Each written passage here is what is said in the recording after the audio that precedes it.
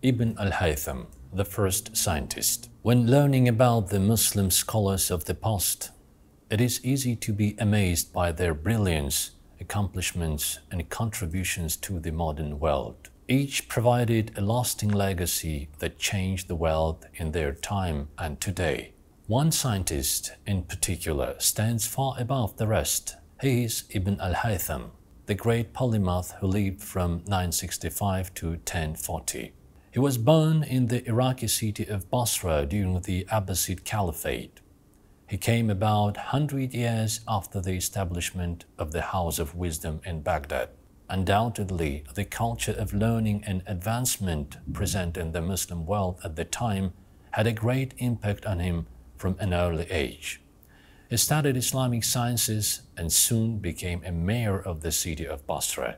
During this time, he continued to study, focusing on sciences and other empirical subjects. His big break, however, would come in another part of the Muslim world, Ibn al-Haytham in Egypt.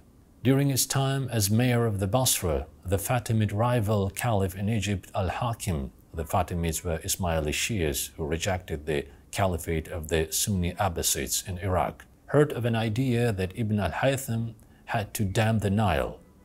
Al-Hakim was a man of contradictions. Although he was the leader of the heretical Ismaili branch of Shiism that most scholars of the day completely rejected, he opened up his domain to anyone who could benefit it. Al-Hakim invited Ibn al-Haytham to come to Egypt to attempt his radical idea to dam the Nile. After traveling down the Nile to see where a potential dam could be built, he realized his plan could not go into effect with the technology of the day. There happened to be one problem. Al-Hakim was known to act irrationally ruthless and acted quite insane on occasion.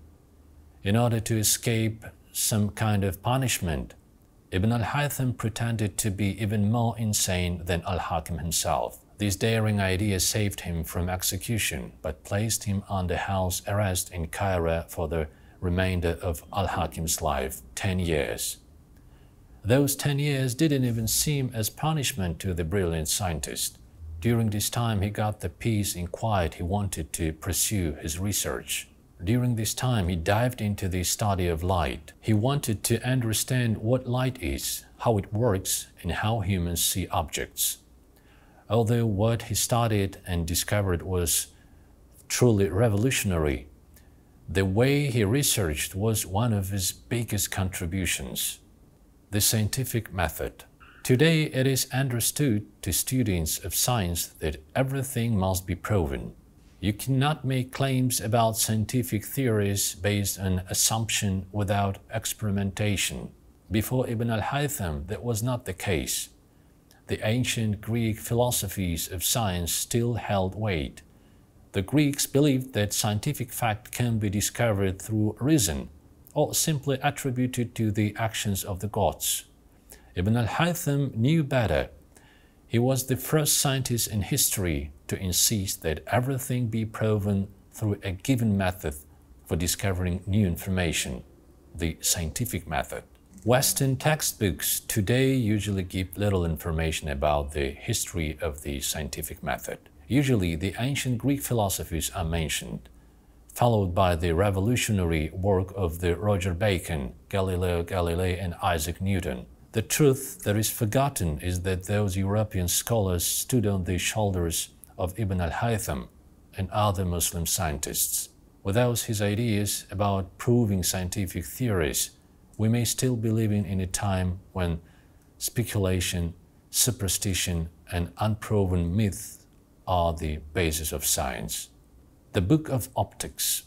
Using his revolutionary scientific method, Ibn al-Haytham takes leaps and bounds into the field of optics.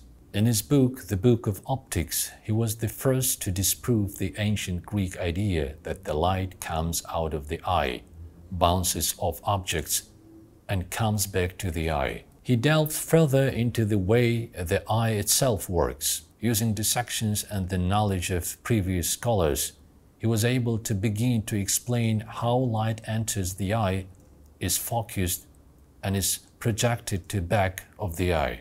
In a similar way, he is the first to study the phenomenon of the pinhole camera. The concept of a pinhole camera is simple. A box with a tiny hole on one side is able to project an image of whatever is outside onto a side of the box on the inside. Those familiar with the way modern cameras work will notice that is now cameras work in general, but today with the addition of lenses. Ibn al-Haytham was able to build these pinhole cameras hundreds of years before the modern development of photography as we know it. He also studied the way light is affected when moving through a medium such as water or gases. From this, he was able to explain why the sky changes color at twilight. The sun's rays hit the atmosphere at an angle, causing refraction. From this, he was able to calculate the depth of the Earth's atmosphere 1,000 years before it would be proven by spaceflight. The translation of the Book of Optics had a huge impact on Europe. From it, later European scholars were able to build the same devices as he did and understand the way light works. From this, such important things as eyeglasses, magnifying glasses, telescopes, and cameras were developed. Beyond light, as if revolutionizing the way humanity understands light and leading to the development of things we can't live without in the 2000s wasn't enough. Ibn al-Haytham also pioneered in other fields. In 1020s and 1030s, he wrote numerous books on astronomy. He wrote about the mistakes of the Ptolemaic model of how the stars and planets move and provided a more realistic view of the way the universe works. Although he knew the Earth to be a sphere, he stuck to the ancient Greek idea that the Earth was the center of the universe. He completely refuted astrology as a scientific subject, continuing with his firm belief scientific ideas needing to be proven. He came to the conclusion that the ideas of astrology were not rooted in any type of science, but in the thoughts and feelings of astrologers. He also noted that astrology directly contradicts one of the main ideas of Islam, that God is the cause of all things, not astronomical bodies. He had a great influence on Isaac Newton, who was aware of Ibn al-Haytham's works. He studied the basis of calculus, which would later lead to the engineering formulas and methods used today. He also wrote about the laws governing the movement of bodies, later known as Newton's 3 laws of motion, and the attraction between two bodies, gravity. It was not, in fact, the apple that fell from the tree that told Newton about gravity, but the books of Ibn al-Haytham. Since he was also trained in the traditional Islamic sciences, he also wrote on how to use empirical methods to disprove a false prophet, and how to use math to calculate their prayer direction towards Mecca. In a precursor to modern psychology, he researched the effect music therapy can have on humans and animals. Legacy. The list of accomplishments and contributions of Ibn al-Haytham goes on and on. The truly amazing thing is that he wrote over 200 books, but only around 50 have survived till today. What he discovered that we do not even know about probably far outshines even the amazing works that have made it to the present day.